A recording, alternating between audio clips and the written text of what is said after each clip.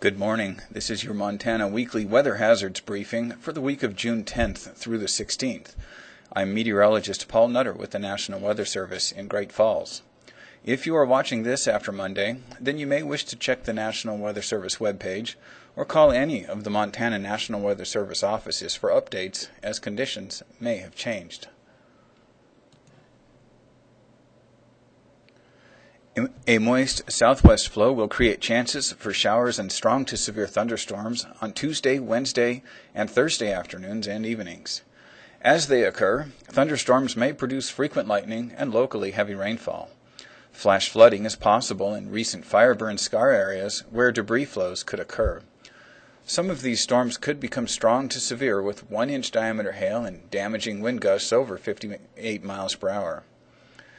Details of timing and locations where thunderstorm hazards occur will vary each day, so please monitor local forecasts for more specific and updated information.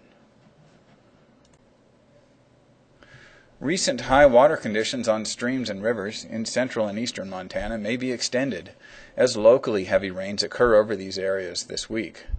While this is not a widespread or continuous heavy rain event, the extent of additional impact from these rains will be dependent on where the thunderstorms occur and how long they persist over areas having already elevated flooding concerns.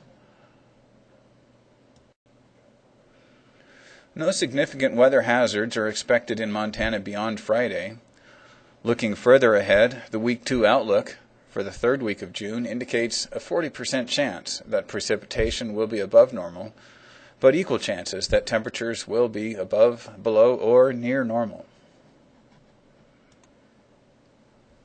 So this table summarizes the weather hazards in Montana for the week ahead. You'll note that we've highlighted scattered strong to severe thunderstorms occurring in southwest, central, and eastern Montana on Tuesday through Thursday afternoons and evenings this week.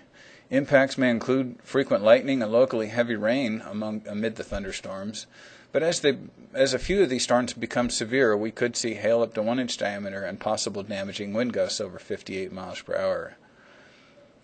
These thunderstorms will create the possibility of additional rainfall over areas of recent flooding in north central and northeast Montana for the second half of the week.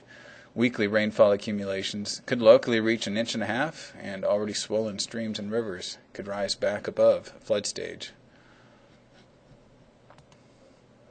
So thank you, and if you have any questions or concerns, contact any of the 4 Montana National Weather Service offices. We are available to serve your needs 24 hours a day, every day of the week.